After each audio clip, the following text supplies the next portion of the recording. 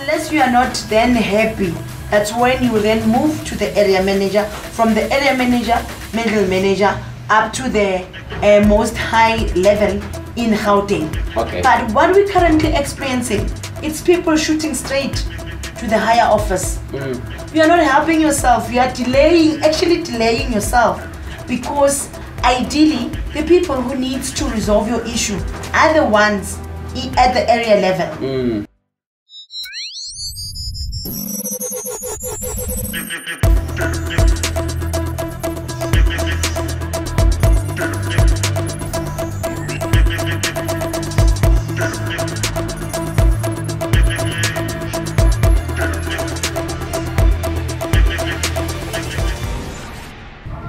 Hi, welcome to the show. Kalina ke Rasemishi Mohlala, and it's a great pleasure to have you here again. Renale, a guest today who's coming for the first quarter of the year. Ke Ausi Notmbi from Eskom. We're going to get our update what's happening go Eskom once again for the first quarter of 2024. And Kenale Ausi Notmbi, as I said. But before we even get to that, I would like you guys to please share, like, and subscribe to our videos so that we can be able to produce more of this content and reach as many people as we can. Since Notmbi Sawubona. Sawubona Putwami, and greetings to all the listeners at home. Thank you. Are you well? I'm very well. Oh, okay. Very well. Yes. I nearly asked you Uti Christmas compliments of the new year. Yes. And is still allowed to say it at the end of February. No, I think now it has expired. Oh, okay. Yes. Yeah. As the first quarter, as per our relationship that every quarter will be getting something. Yes. The first quarter of this year, I get what I call bad news from my side, but it's better if you come from your own mouth. You know, yes. What's happening? What announcement do you have for us? I know, and we're trying to push the information as much as possible. Okay. And we actually started last year. Okay. It is about the closure of all the Eskom offices. Okay. And it's not just a Gauteng decision, but it is a national decision. And it didn't only start now in December, because when we prepared the customer education and the bulletins that we were distributing around and the awareness campaigns we were having, we were emphasizing to customers that as of December 2023, all our offices will be closed. Okay. And we were promoting what we call self-service. Okay. But I would like to also highlight that it's not only now a short space in a short space of time that that's another thing I wanted to know. Yeah. Yes. That all of a sudden that actually the offices closed during COVID. That's in 2020. Yes, in 2020. Oh, I even okay. forgot it was 2020. Yes. Yeah. That's 2020. So are you saying that in the past 3 years that you now make an announcement that from December 2023, did you reopen, or were you just servicing people out of grace, or what was actually happened if you closed the offices in 2020 during COVID? Yes, actually when we closed, we did make a lot of announcements, a lot of engagements, and our customers gradually started getting used to the fact that they should use self-service channels. Yeah. Then after some time, when, if I can put it that way, when everything came back to normal after COVID, then we started experiencing some influx into our offices where customers would come, and especially with your equipment failure issues. Yes, yes. A whole lot of customers were coming for that. And the contact center, it was no longer that bad.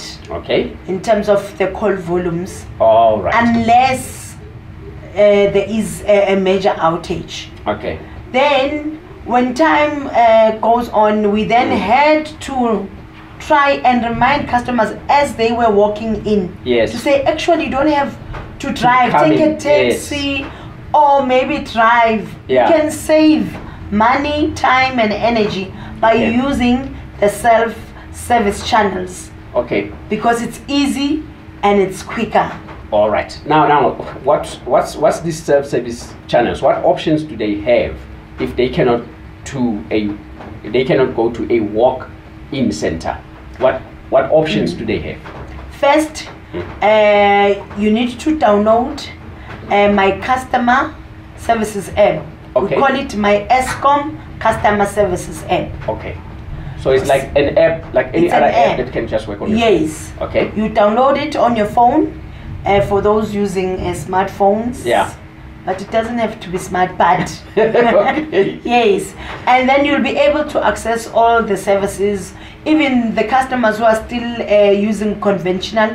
Conventional, it's the customers who are not on prepaid, but rather are receiving a bill on a monthly basis. Yes. Instead of waiting for us to come and do meter reading, then you can do it yourself and submit on a monthly basis, because ours is on a 3 months interval. Yes. Then you can report any supply interruption and any other Eskom related issue that you have. Okay. The second one, which customers love the most, and also ourselves, because other than me being an Eskom employee, I am also an Eskom customer. Yes. It's very user friendly. Okay. It's the Alfred ChatBot. All right. Now you don't have to get a smartphone. Even the phones that people are calling it names. Yeah. You know, basically as long as you can get into a browser. As long then you just browse and just type Eskom Alfred. Yeah. It will pop up. Then you go and click on the link. Then the chat will open, and it has got different sequence or guide to show you, or like ask you leading questions as you want to report your electricity issue. Yeah. But what is important when you're using Alfred, you need to always have your meter number or account number. If you are not an account holder, know who's the account holder, have your address and the contact numbers, because as you chat with Alfred, you know, Alfred will ask those. Now everything must be in handy so that you are quick to respond and then get assisted. Okay. Yes. We'll get to the Alfred one before you, but you can go to the third one in telling us how we can contact. Yes, it is the contact center. Okay. And I know people have the perception of which somehow it is true. You do hold for some time, because the reason for holding is that, you know, you are engaging with a warm body, and we are putting the customer at the center of our business. Yes. Of which it's one of our drive. We call it customer centricity. Yeah. Now we need to assist you until you are satisfied as a customer. We can't hang up until you are 100% satisfied. For sure. Now obviously, if as Notmbi I'm still busy with you, Emmanuel, and other 4 agents or all our agents are still engaged with other EMAs, and then the next person who's waiting online must say, I've been holding forever. But simply because we're still trying to assist the customer. Okay.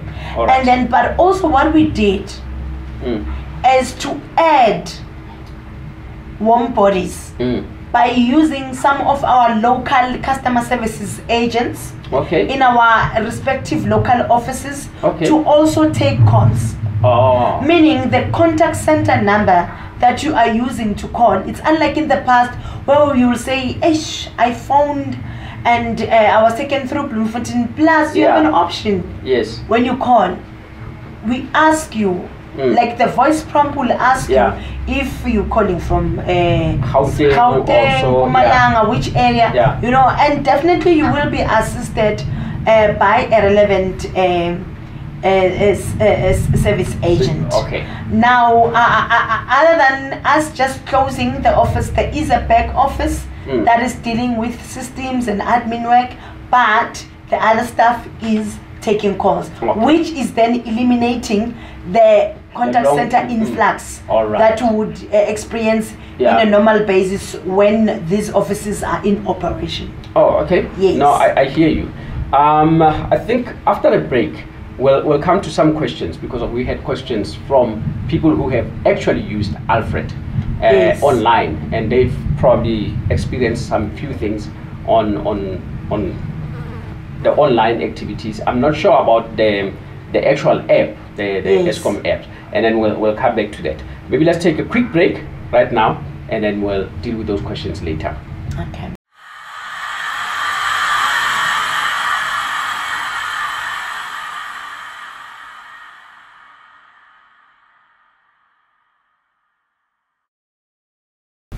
Hi and welcome back. And before we went for a break, we were talking about the issues Eskom closing its doors, and you won't be able to go the office into Eskom and lodge your complaints or any other thing.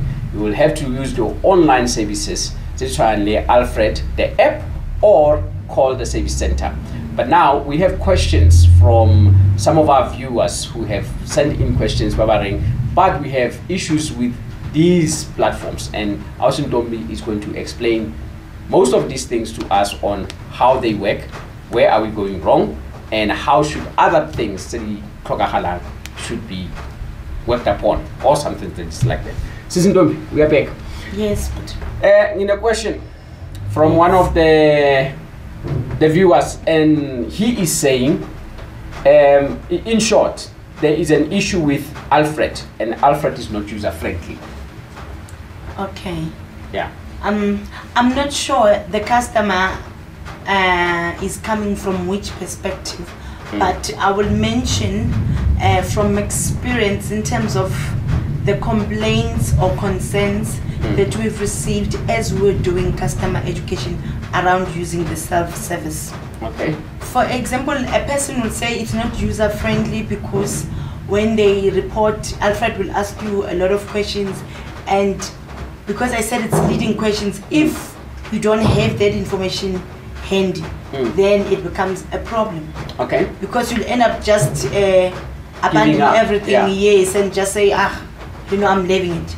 Now, when there is a supply interruption, you are a single customer or you are a group, Alfred is asking you a leading question once you say loss of supply, because those pointers that are there on the screen of Alfred already, it gives you a guide to say which one to choose when you are reporting a fault. Okay. Now, when you are reporting a supply interruption, if it's only you, select the one that says only me as a customer. All right. It also asks if there are other houses affected. If there are other houses, rather go click that one. Yeah. And then it will be able then to locate your fault accordingly. Okay. And then secondly, if you are not a customer, but you are a consumer. Because by now, I believe the listeners are used to that language. Yeah. To say there's a customer and a consumer. And, and a consumer, it's an individual who is not buying or paying for electricity. Yeah. And a customer is the one who is loyal. Yeah. Then Alfred will pick it up. Once you give a meter number, the system will pick it up. Yeah. That you are not a customer.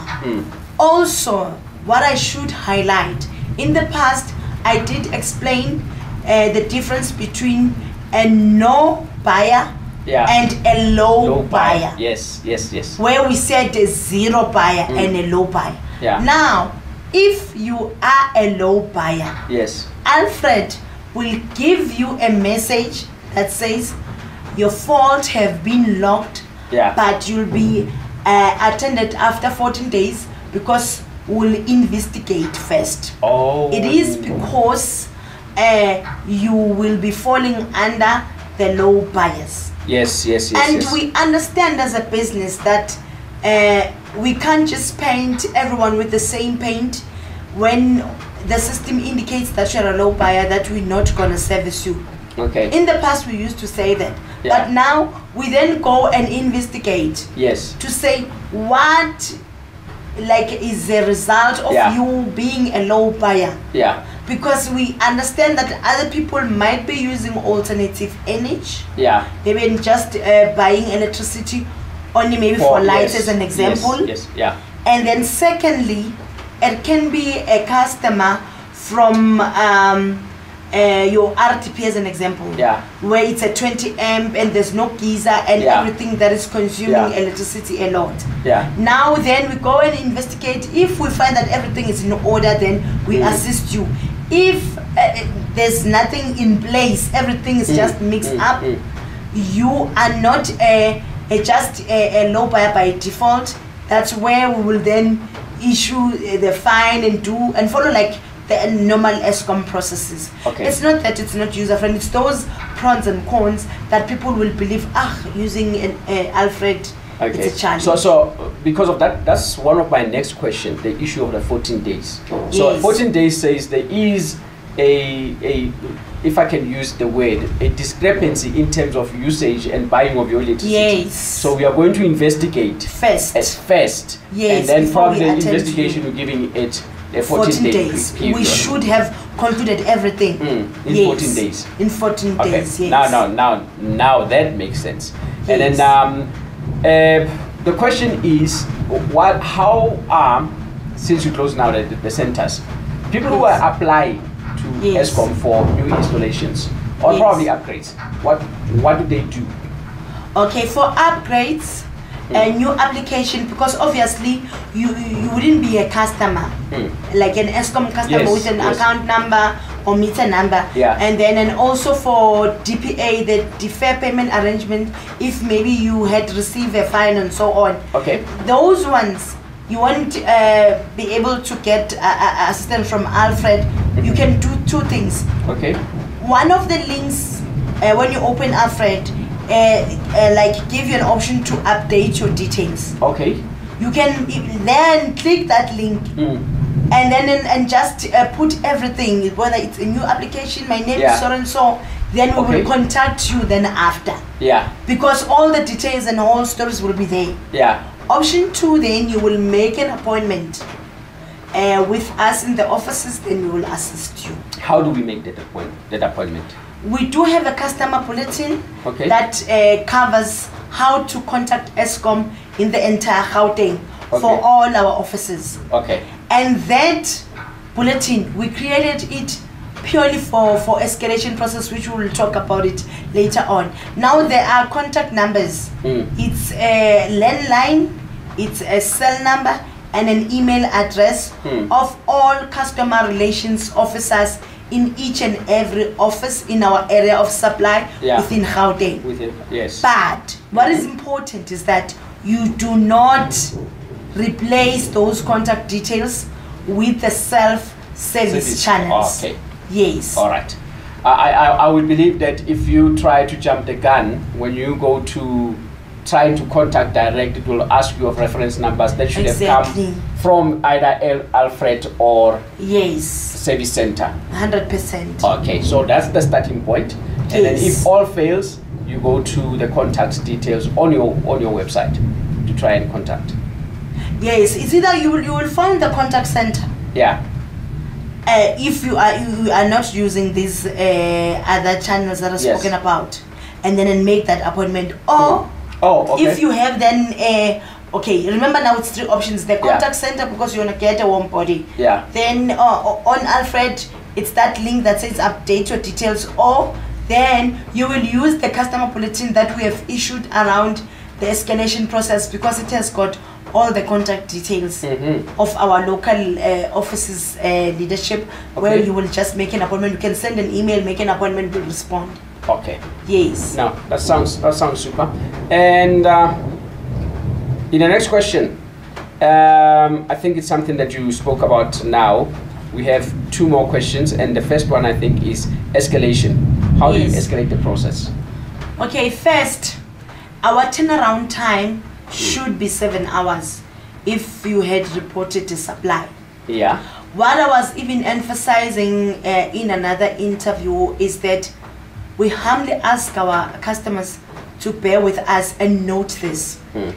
If in a specific area there was a major outage that is affecting a large number of customers, and you are a single customer that had perhaps reported maybe the previous day or 7 hours ago, and you expect that then by now you should have been attended, a technician should have been dispatched. Please note that when a major outage, unplanned outage occurs, we prioritize that.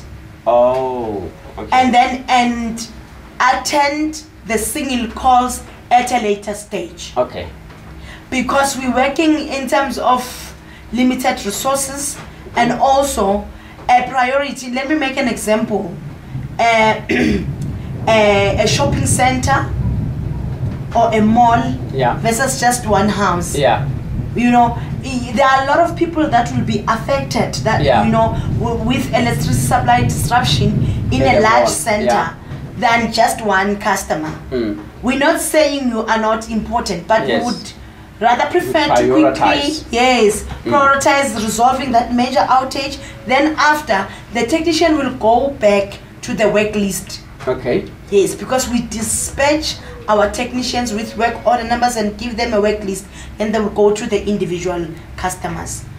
Now at least people must bear that in mind, and then before then you then escalate. But the entry point of escalation should be the area office customer services officer, which is the person who's at the supervisory level.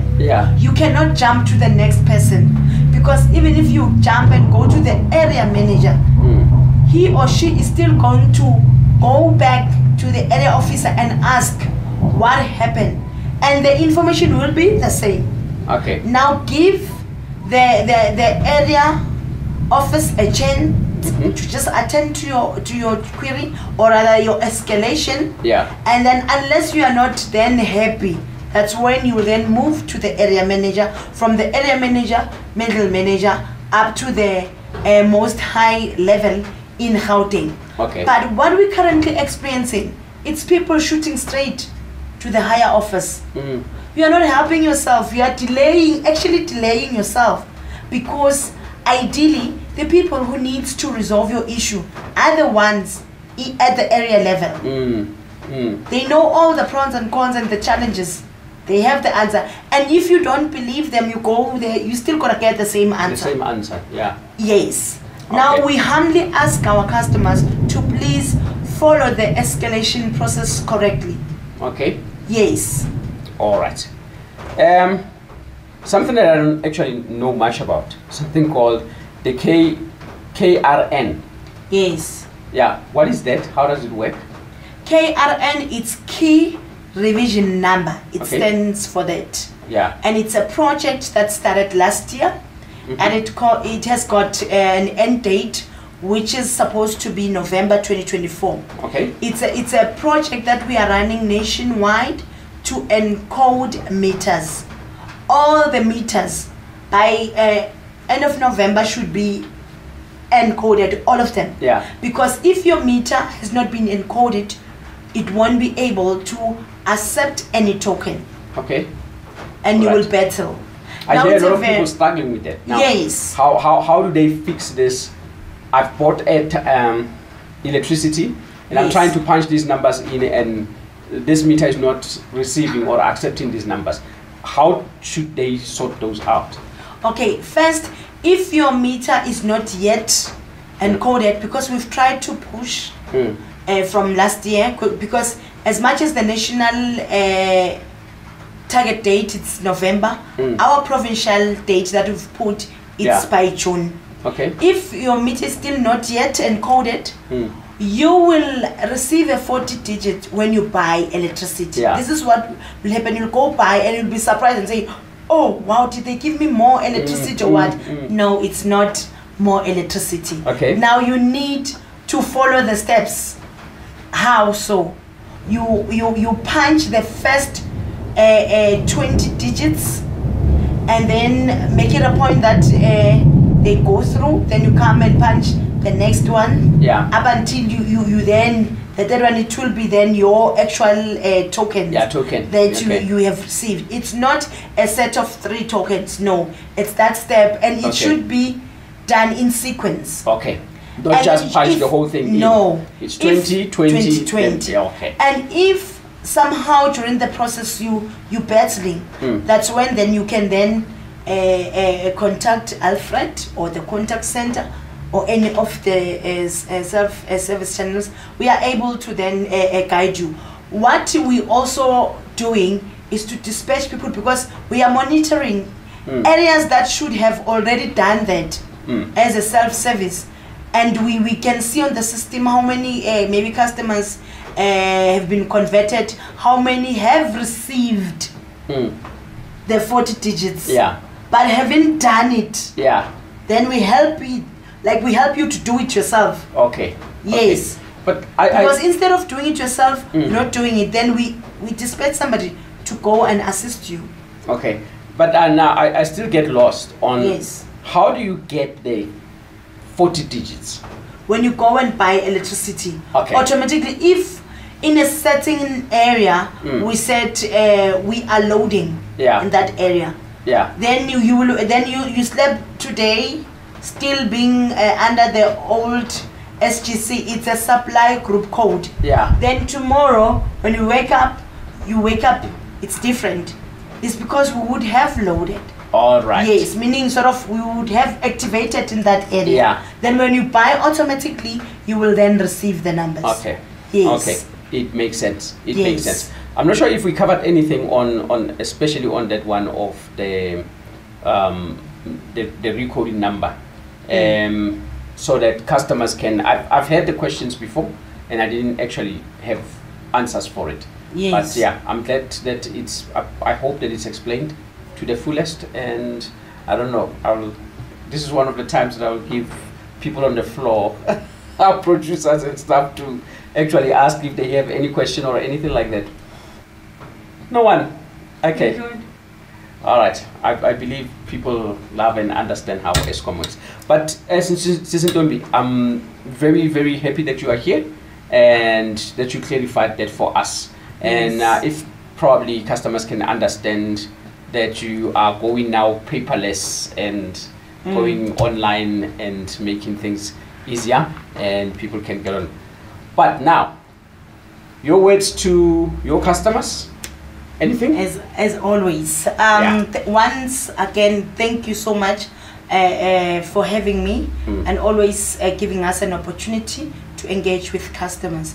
To our customers at home, the key is always please buy electricity. You know, we can't do without your contribution. It makes a huge difference. And I know people are anxious because we are heading towards the end of financial year, and soon we'll be having new price increase. And I believe in the next show I will try and cover that and take you through how many units you buy for a certain amount of time with the new prices. And thank you to all the customers who are buying electricity. We really appreciate, because you're helping us to keep the lights burning. And for those who are still consumers, we are appealing that please, there's still time for you to make a change. You can change the way you are doing things and become a customer, so that you make a good contribution to our economy. Thank you so much. Okay, so in the space of a month, we so now. Yes. Because of our prices. Yes, and unfortunately it affects all of us, Including you. including myself. Yes. Okay, one of those. Well, thank you very much for watching the show. We really appreciate it. As I said, please, let's share, like, and distribute so that as many people can get this message and know about it. More than anything else, I'd like to encourage this trend in our shows. Please, let's comment on the bottom. If you have another questions, post your question in the bottom. I will try my level best. As we get Notmbi here on studio, we will get Notmbi to get on her phone or her colleagues to be answering those questions online. So please comment and then leave your questions there. Notmbi will answer those questions, or anyone from their department answer those questions, especially pertaining to this particular show. From me, Notmbi Hlophe, and Notmbi from Eskom. Cheers, till next time.